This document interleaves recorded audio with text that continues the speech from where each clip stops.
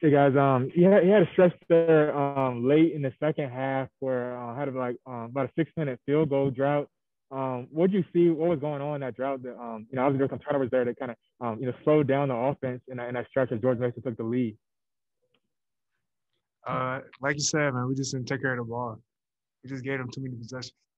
Then also they got fast break points, so that also they start getting to it after they got those two off our misses. So that's about it. And I know rebounding has been an emphasis overall. You guys have rebounded better against St. Bonaventure and Richmond. What was the difference today? What allowed Mason to have such a large advantage on the boards today?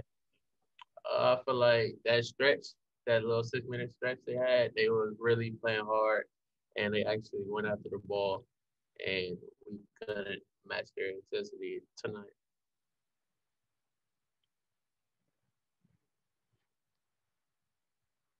Thank you. Guys, additional questions for the players? Noah, go ahead. This can be for either of you. How can you guys take this game tonight and kind of just move on from today and get ready for these last two games heading into the postseason? We just gotta take it on the chin and really go back to the drawing board, get ready for the next one, really. Do that, and we got a lot of young guys too, and we just got on a little streak, and we just lost the game we should have possibly won tonight. Today. So we just gotta talk to them, keep their heads up, and we'll be all right.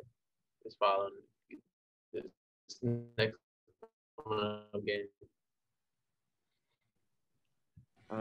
West, go ahead. Noah, did you have a follow-up? No? Okay. No, West can go. I just had a question there about how you said that you didn't match their intensity tonight.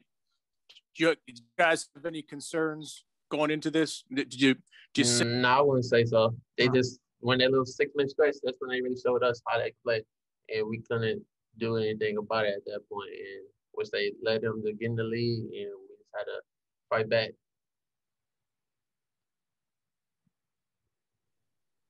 All right. Wayne, follow-ups? Does anything change for you guys now that the season has been cut short by a week and by two games? Like now all of a sudden you're getting ready to head into the final week of the regular season. So does that change anything as far as maybe intensity or just the sense of urgency going into the league tournament, with that being a week earlier? Or is that not something that's been on your mind yet? I mean, it's definitely in mind, but we worried about the next one coming up. We got to lock in. We hadn't made too many mistakes. Tonight, we got to lock in to change it for the next game. And just to ask you about Jameer too. How have you seen him kind of continue to progress? It seemed like the last couple of games, seeing his confidence really be high, and he's been playing well. Hit some big shots today. So how have you seen his progression kind of continue in the A-10 play to this point? Honestly, I just feel like he's playing so well right now, just because he talks outside of the court with us, because he used to be our roommate, and he really wanted to talk. So now he's listening to us, and we just all help him. It's like a helpful hand, and he's been doing good this year. He did some good things tonight, but we just came up short at the end of the day.